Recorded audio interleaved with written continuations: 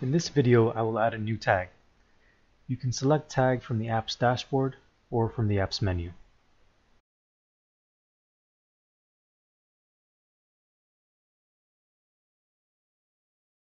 I want to add a tag to products created within the last 24 hours.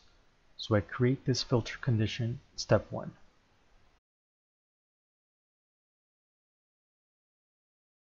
Click on Preview Matched Products.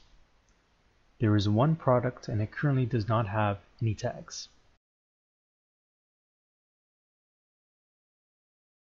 In step 3, select Add a Tag and input the name of the tag you are adding, and then click on Start Bulk Editing Now.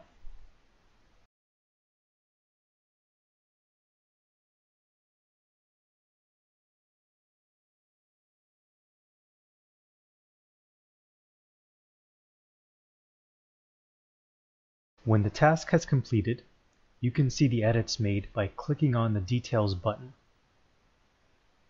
The old data column shows that this product did not have any tags, and the new data column shows that the new arrival tag has been added. If you decide that you don't want this tag, you can revert the task to remove the edit you just made by clicking on the Revert button. When we refresh the product page in the Shopify admin, we can now see the new tag that was just added.